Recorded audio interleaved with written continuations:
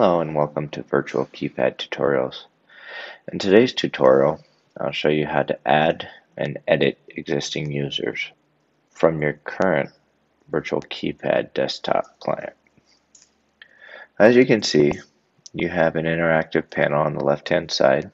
You'll have your arming and disarming in the middle zone here.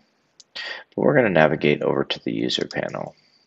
From there, up at the top, you can see there's a plus button. This is how you're going to add a new user group.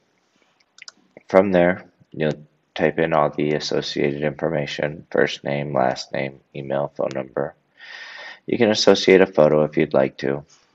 Here are the profiles that you can associate with. So these are pre-existing profiles that we've created for this organization. As you can see, arm and disarm, ATM vestibule, default duress, and door access. So you could choose all of them if you'd like. Down below, you'll have user codes and credentials. So you'll have the type of code or credential, the associated code. Go up to the top, click Save, and then it'll create that user. Here are the existing user permissions that we've already created. So you can see we have different bins. Down below we have a CSG. So let's just do it the CSG. As you can see, this current user has default and duress as their only profile. If you wanted, you could add additional profiles.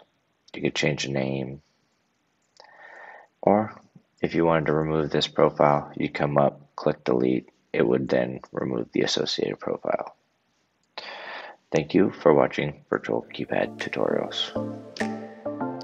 If you would like to watch more how-to videos around Virtual Keypad, please click here for our tutorial channel. Or you can visit us here at virtualkeypad.com for more documentation and downloads.